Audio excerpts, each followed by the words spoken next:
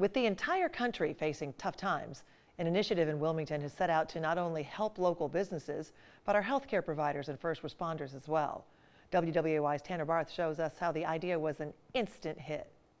All the money will be spent at local restaurants that need the revenue now, and all the meals or gift cards will be given to healthcare workers and first responders. The Greater Wilmington Business Journal, with help from tons of local organizations, set up a GoFundMe page on Monday trying to raise money to buy meals or gift cards from Wilmington area restaurants to give them to healthcare providers and first responders. Their original goal was $9,000. Less than 48 hours later, they have raised nearly $17,000. We had our first discussion on this Saturday.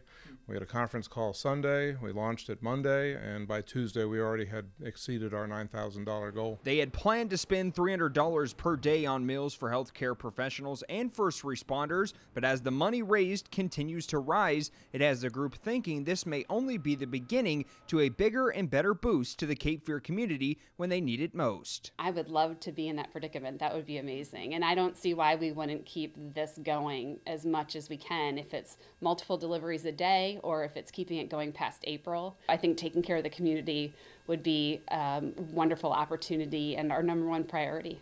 Reporting from Wilmington, Tanner Barth, WWAY News. Perfect definition of win-win. And as of last count, they have now broken the $17,000 mark. You can visit our website, WWAYTV3.com, to find out how to donate or to nominate a deserving healthcare candidate.